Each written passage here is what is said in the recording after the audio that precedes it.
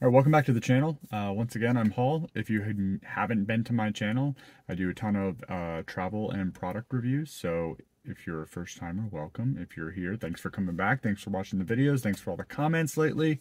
I really appreciate everything and everybody getting into the mix. So in this video, I want to talk about not a bad, but kind of an annoyance with the Rivian R1T. And then I have some good news at the end of the video pertaining to this particular annoyance. So we'll start with the bad news.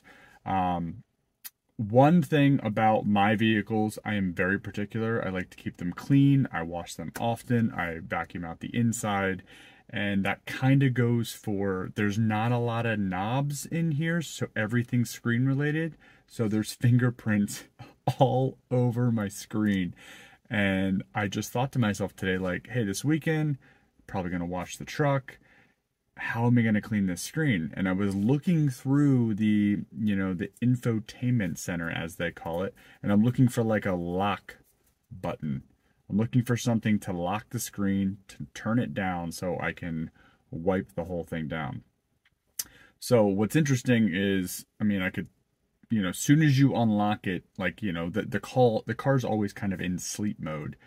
So as soon as you unlock it, like, as I understand it right now, everything kind of lights up, the screen becomes alive, and everything, goes as normal. So I was looking all over the infotainment center. I could not find like a lock screen like you have on your oven when you have to clean the oven and you have to, like, brush over the front with all the buttons if you have that kind of setup. And so I contacted Tyler, my Rivian guide, and I said, hey, man, I can't find anywhere to lock the screen so I can wipe this thing down. And he's like, that's a really interesting question.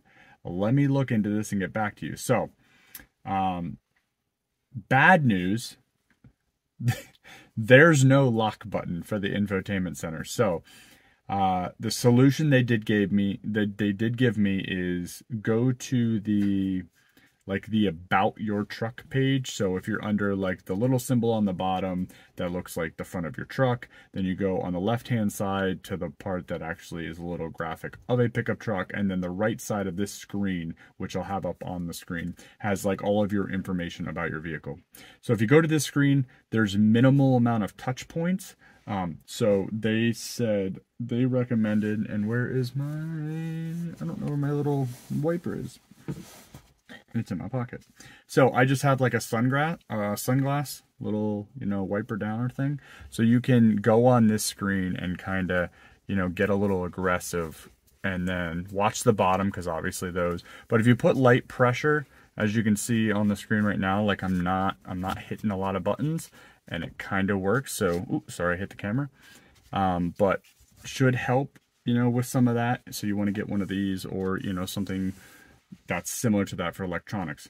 So bad news is there's no lock screen. They told me, go to this screen, wipe it down the best you can. You're not going to hit a lot of things on this screen. You can certainly search through. I also looked at like the user manual would probably be a good place to go as well. There's not a lot of, the left side's pretty heavy with buttons, but it's mostly like chapter or, content that you can look up in the owner's manual. So there's not a whole lot of buttons to interact with there. So, if you don't go pressing hard or directly and you kind of swipe over, you should be good there.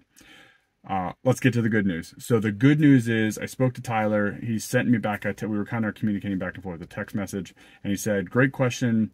There isn't one. This is my solution for right now. But he said he sent my request over to the UI department, which is the user interface department, and they are going to look into it and possibly come up with solutions. So one really cool thing about startups, about smaller companies, is there's not as much red tape when you come up with ideas or you're beta testing or, all that stuff that goes into that whole realm.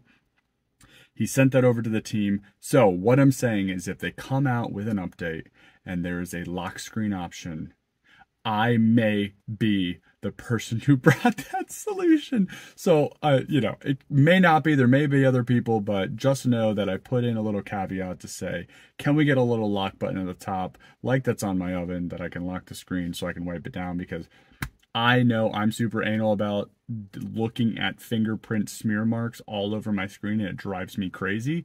So I'm sure I'm not the only one out there. If you are like me and you hate that look, please let me know in the comments. So let me know I'm not alone in the world, because sometimes I feel like I am with how particular I am about certain things. Anyway, head over to the specific about your vehicle. Lot less buttons to mash on that page, or head over to the owner's manual, wipe it down, realize they may be working on a lock infotainment center button in the future that will allow us to hit something, lock the screen, and then be able to wipe it down, you know, with all kinds of fun stuff to make sure that we keep the fingerprints off. So real quick video today, just wanted to cover that because that came up today in my back and forth with Tyler.